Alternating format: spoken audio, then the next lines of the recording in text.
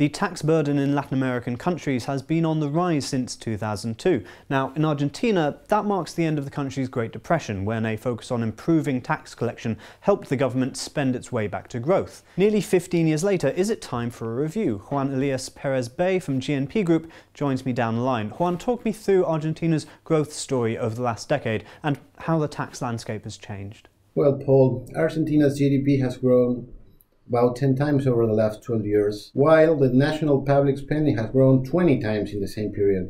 Naturally, this had a strong impact in fiscal pressure, since tax collection precisely grew 20 times in the same period in order to finance the growth of this public spending. Now, all Latin American countries have expanded their tax collection in recent years. What makes it particularly difficult in Argentina? Well, today's fiscal pressure of Argentina exceeds 40% of GDP measured by government indicators. About 10 years ago, fiscal pressure was approximately 20 to 25% of GDP. This situation placed Argentina at a clear disadvantageous situation in terms of competitiveness regarding its neighboring countries. If we consider Latin America, Argentina is today the country with the highest fiscal pressure, even higher than Brazil with its complex fiscal system, and considering it has been historically the one with the largest fiscal pressure of the region. This is the reason why tax area in Argentina has taken significant importance over the last years, right? Okay, so talk me through the complexity. Which taxes have increased and what makes them difficult for businesses to reconcile? The system in Argentina is based on 4 taxes. According to its participation in the complete tax collection,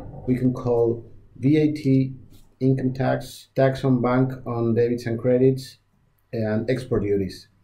VAT tax increased due to GDP's increase and due to technical improvements on tax bureaus systems and on inspection processes, which contributed to reduce informal economy in Argentina. Income tax increased because of annual inflation of about 30% in a country without any inflation accounting adjustment. So the result is the taxation of fictitious profits, as there is no adjustment for inflation in the accounting statements. The last 2 taxes, tax on bank, debit and credits, and export duties, are new taxes, or relatively new taxes created in 2002, and have no joint participation with provinces.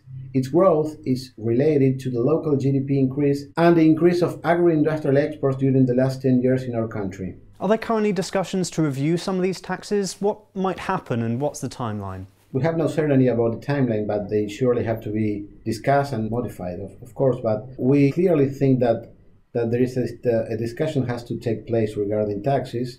We also think that when possible investment arrive in Argentina, fiscal factor has to be considered as the one to keep an eye on, right? Argentina right now is the country with the biggest fiscal pressure of the region. As the tax system is complex, with a good fiscal strategy, within legality of course, it is possible to reduce the impact in large part. So tell me about what can be achieved in reducing the impact of that taxation for businesses.